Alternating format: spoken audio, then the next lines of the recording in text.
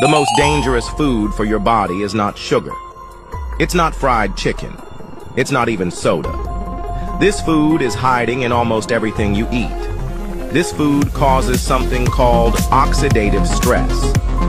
That's when your cells are attacked by unstable molecules called free radicals.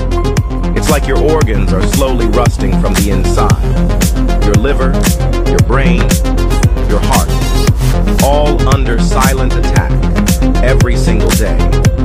It promotes chronic inflammation, which leads to hormone imbalance, heart disease, and even cancer. And the scariest part? Most people eat this food every single day without knowing. This food is vegetable seed oils, like sunflower oil, canola oil, corn oil, soybean oil. They're cheap, processed, and loaded with unstable omega-6 fats. These oils were never meant for human consumption.